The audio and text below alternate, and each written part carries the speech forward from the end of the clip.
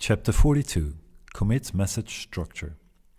Writing good commit messages in Git is a bit of an art. Some people have strong feelings on the matter. Others see the commit message as a nuisance and put in whatever just to make Git happy. There have been efforts to create rules for commit messages that people should adhere to, such as the conventional commits specification, which you can read about at conventionalcommits.org. But at the end of the day, how you write your commit messages depends a lot of context. Is it a project you work alone on? Do you work together with others? And so on.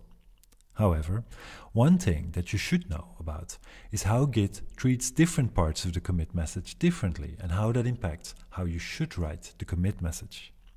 You see, each time Git launches an editor to write a commit message, that commit message is potentially made up of two parts.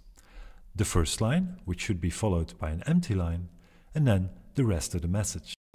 The first line should be short and should hold a terse summary of why the commit was made. Then you can add more info by leaving a blank line followed by a lengthy message going into the fine details of the how, what, why of your commit. You don't have to do this. If one line is all you need, then that's fine. Just keep in mind that if you want to provide more info, you should split it up between a terse summary on the first line and then the rest of the info starting from line 3.